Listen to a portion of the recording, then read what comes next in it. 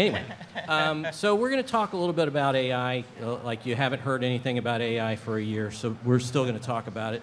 But I wanted to set the stage a little bit and tell you a little bit about what we've learned over the past couple of years in talking to enterprises that are trying to build value through AI and what they're trying to do and what they're facing.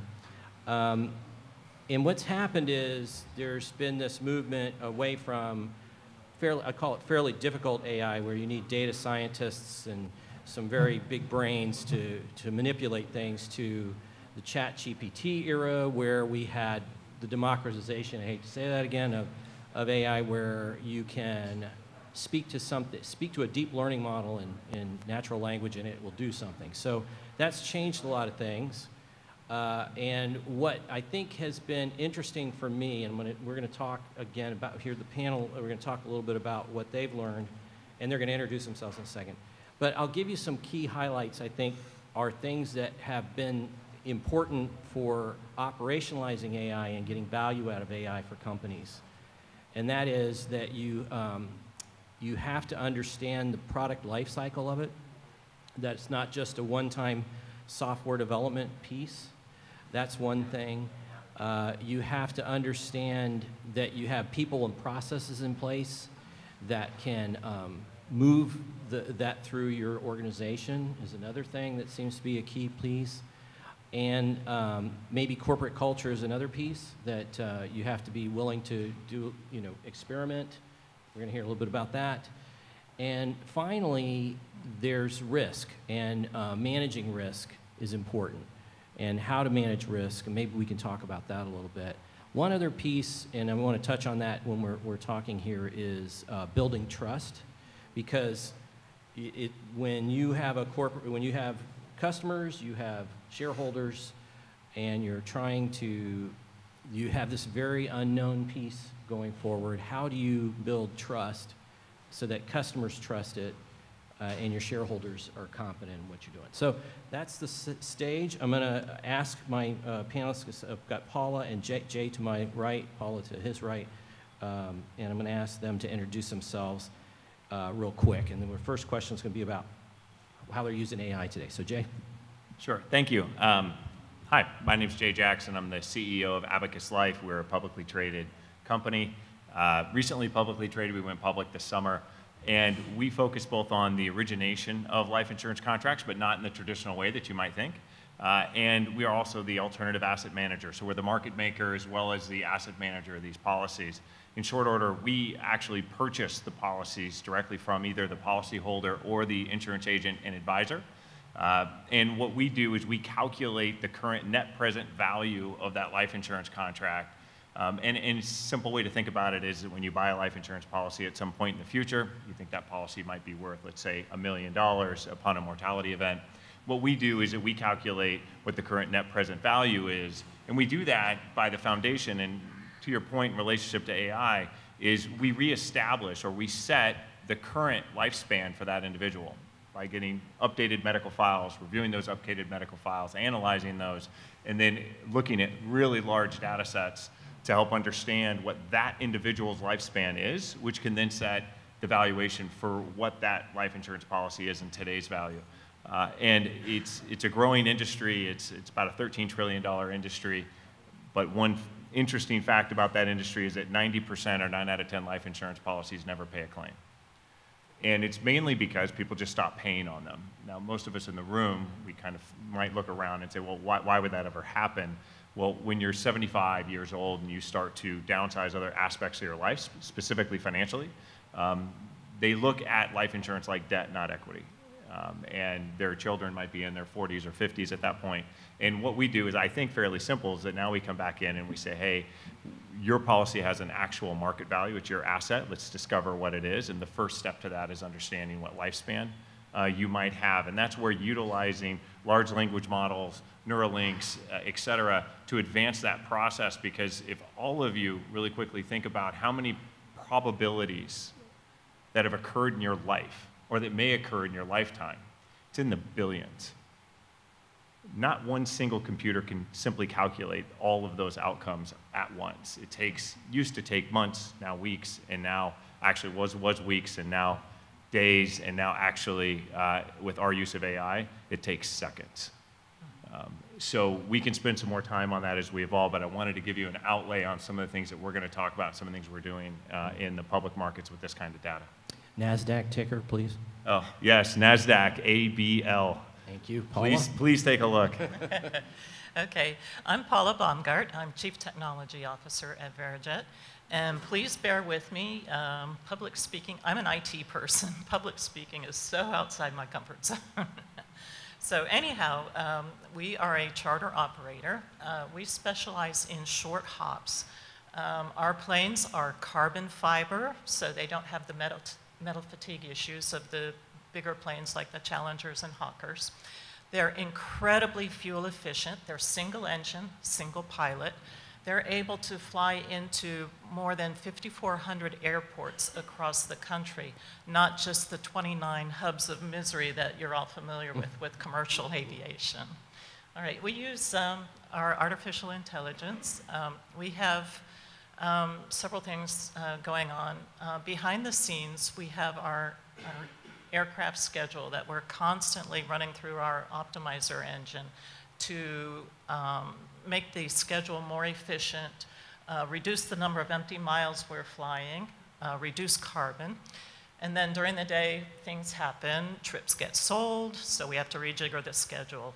Or a plane goes down and we have to change things around. So we're constantly updating the schedule. In the real world out there, other charter companies, when they have something like that happen, if they don't have this AI technology, it will literally take them hours to rework their schedule. If they're lucky, it may even take longer than that. And then on the quoting side, we have an online quoting and booking engine. And with that, we're able to look up airports by, you can put in a landmark, you can put in your address, zip code. If you know the airport code, you can put that in. We will give you the closest airport, and we will also give you a list of other nearby airports. There are a lot of people out there that don't know that, for example, Teterboro, it's an awful airport to fly in and out of. Specifically private charter, it's really bad. But there are a lot of airports very close to it where you don't have all the headaches that you do at Teterboro. So, you know, we'll show you alternatives rather than just a specific airport that you request. Interesting. Yes. So you'll notice process automation is a big deal for AI. It's where you can really leverage things. I think the most ROI comes from those kinds of things. It's just my comment. We'll hear more. So I want to ask you guys to tell us a little bit about the AI journey you went through, Jay. And you start there and say that kind of the timeline. What was your company's process and ideation? Sure. And to your point, specifically around ROI, utilizing AI and really for us, large language models, made us more profitable. I mean, it really went to the bottom line. And I think that, you know, as one of the few small cap growth companies out there, we actually are profitable that has a tech run on it. But in addition to that, we've been profitable every year for 20 years. So as the underlying asset was already in foundation, was already there, now it was a matter of how do we make it more efficient. And if you think about the medical industry specifically, it's very antiquated and still is. So is the life insurance industry. I think there's still some carriers that operate via fax.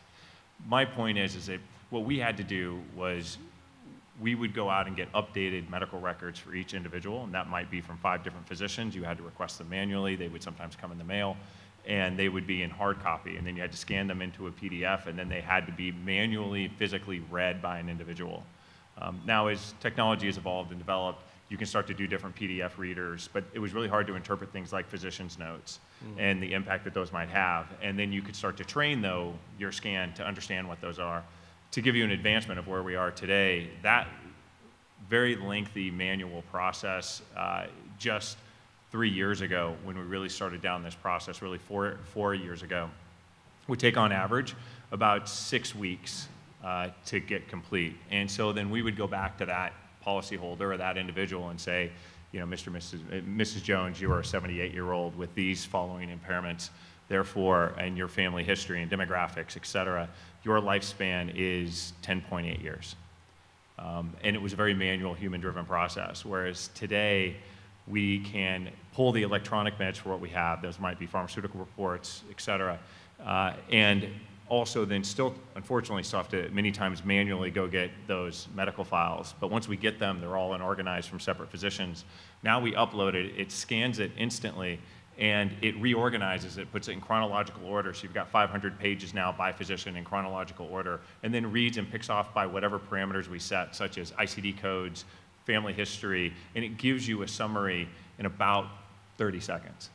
And then you could take that, and now you can make fundamental underwriting decisions in a very fast, efficient way. So it shouldn't be a surprise to you that the number of policies we're able to acquire on our balance sheet is grown 5x over the same time period. So there is a direct correlation to how you can use AI just in that process piece. But I think once you get the data, it's data in, data out in any type of technology. And what you're able to do here is that when you're thinking about probabilities, now it remembers versus a human bias that may forget. And what I mean by that is that, let's say, for example, you've got somebody with kidney disease, diabetes, a BMI over 30. What is their excess mortality rate related to COVID? It's massive.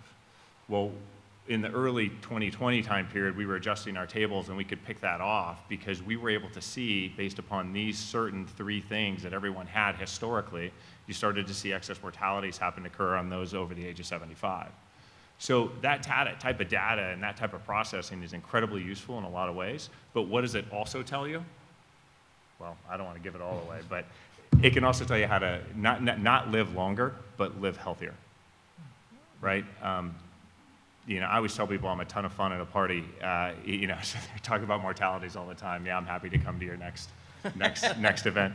But here's just a few interesting facts. If you cure cancer, cure it. Do you have any idea how long lifespan expands or extends? Right about 3.2 years.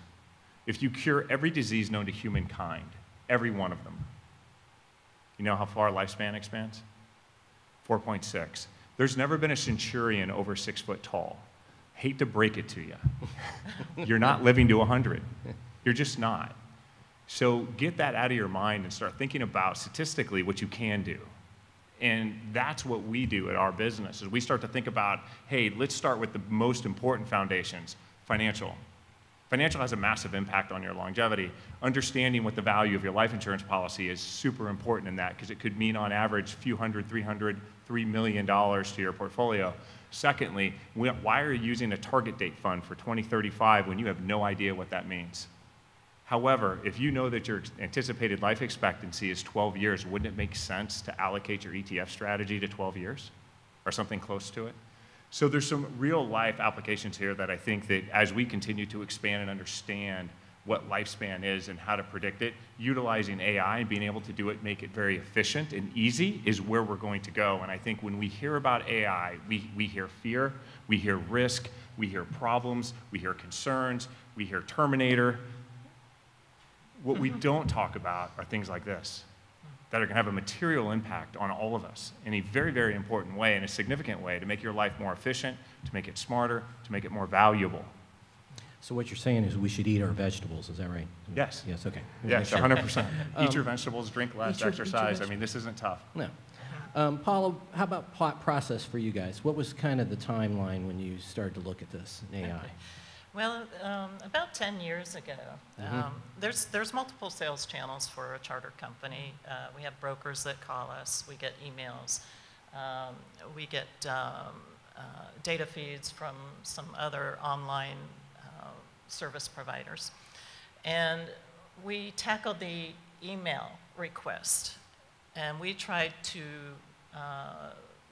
with legacy AI, read these emails that were coming into us. They're free form. There's no format to them. There was no easy way to pick out, hey, this guy wants to go from MIA to TEB for some reason, and on this date, and with these passengers. And we, after 6 months of development, we ended up giving up on that project. Now we are working with IBM, Watson X, and we are on a project now, and we hope to have it up and live very soon. Right. I hope you guys didn't notice that the financial news recently that a few of our friends have been showing profits based on AI. Interesting that IBM is one of them. Okay, let's go to the next thing and talk about this. Jay, if you could talk a little bit about, there's people and processes involved with AI when you looked at it, when you operationalize it. What would you say, what's an important learning you found from your company's experience with that?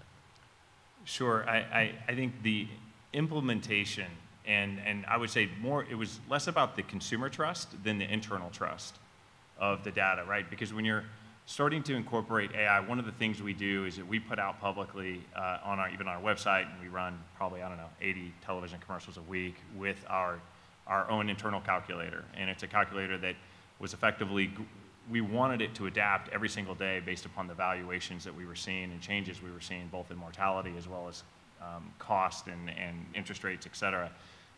And the implementation of that data and then sharing that data with an AI-based platform is that, how are you fact-checking that data, right? Because you can get inconsistencies in that data, and then understanding what's the best way to fact-check it. Like, you can't just go in blindly and assume, oh, wow, I wrote this amazing algorithm that's going to solve all these things, and then not follow up on that algorithm to ensure that consistently cross-checking the outputs. And so I think that, one of the lessons we learned in that process was, really, and still today, consistently fact-checking the AI that we do use. We also tried it with our customer service representatives who typically work with policyholders and agents and advisors. And there were parts of it that made sense. There were some great intuitive things that made a lot of sense when they were typing. However, having a microphone in someone's ear of a potential bot was an epic fail. Just because I think it was so distracting, it dehumanized what we need to do here, right? We still have to have, I think, a human ability to communicate, particularly when you're dealing with financial transactions or seniors or other types of that part of society. And as we looked at it, I'm glad ultimately we went just focused specifically on what would benefit us, but most importantly, we really focused on what was going to be profitable. If it wasn't profitable, we dropped that segment. We're like, look, that sounds cool, but it's not making us money, we're out.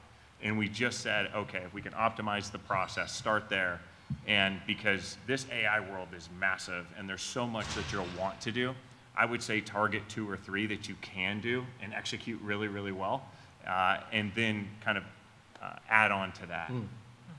Paula, lessons learned, peoples and processes. Well, I've been in the industry a long time, and garbage in, garbage out still applies. The type of jet that we fly is a relatively new jet. There was not a lot of flight history for this aircraft.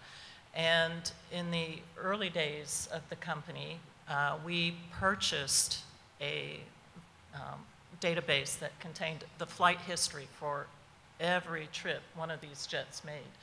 And we were using it to do data mining to calculate flight times between airports so we could rapidly quote trips. And what we found is that this data, a lot of it was really rough, and we had to repeatedly go through and clean it up, filter out this, filter out that, get rid of all the noise before we finally got the data to a place where it was clean, that we could use it to teach our AI to calculate the flight times. Interesting, yep. Data is the new oil, as they say, is that right? So, you both touched on this a little bit. We'll do this really quick. There's legacy AI, generative AI. I wanted to see if you were working on AI before October of 2022. How did generative AI change your path? You talked about that a little bit, but can you talk a little? Sure. It certainly changed our path for a couple reasons. One, we were using you had to be really, really thoughtful around building your code initially. With generative AI, you could actually just ask ChatGPT where it found a problem in your code. Like, there was some really interesting aspects that accelerated our advancement of AI technology, how we were looking at lifespan distribution curves, all of those things. And even today, like even when it comes to marketing, you can look at my bio on LinkedIn, AI wrote it. I think it's awesome. It's far better. I'm not knocking my marketing team, but I think that, it was well done. So it definitely is there.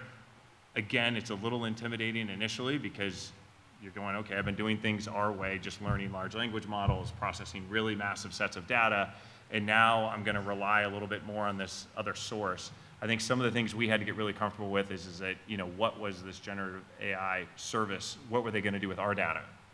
Right? And so we couldn't use like medical data and things like that inside of it. But when it came to certain algorithms and code that we felt like, even if somebody they couldn't really figure out how to apply it, that made a lot of sense to us. So generative AI gave us the ability to, as I highlighted, fact check a little bit. And it just added another element, not entirely. You still have to have 2 or 3 people consistently there verifying what you're working on, how it's being, what the outputs are, do they make sense? Is there any, hallucinations, as they call them, which I honestly, do happen. But I would argue they happen to everyone here in this room. So, like, let's all treat it the same way. Got it. Paula? Okay, we were using legacy AI for a long time. We had, Richard and I worked together at another company before he founded Verijet, and it was all legacy and AI. And as I mentioned, we tackled that problem with the, reading emails to quote trips and couldn't do it with just standard AI. And with this, with the advent of the generative AI, we're able to feed these emails and get the data that we need to call our APIs to get quotes and return the responses back to the sender. Interesting. In English language. Yeah. Great. Last question is going to be, if you're going to advise this group in talking about how to build corporate value, how to build customer value, what would you tell them about your AI experience and how would they do that?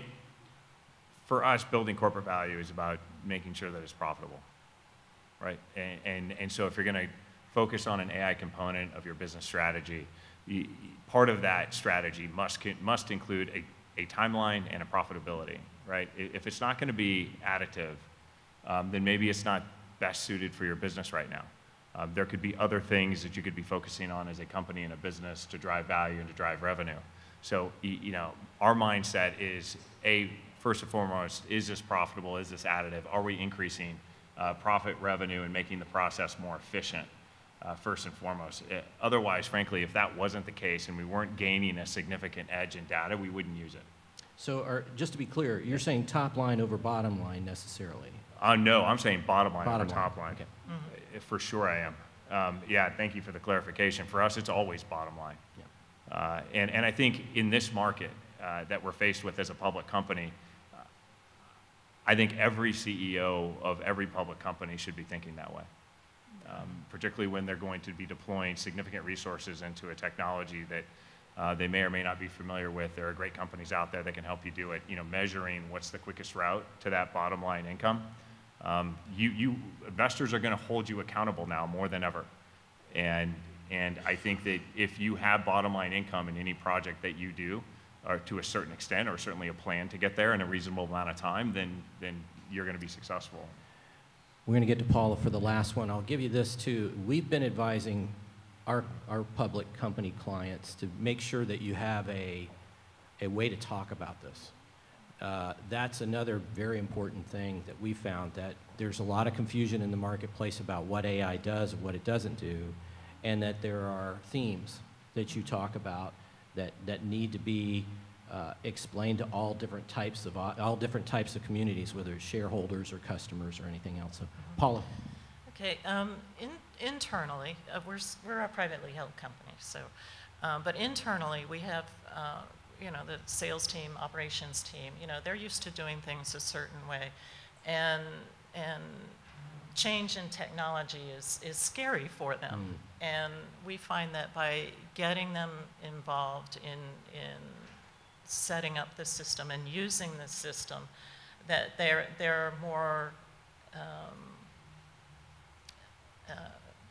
able to adapt it. Got it. Perfect. All right. Well, thank you very much. Appreciate your everybody. time.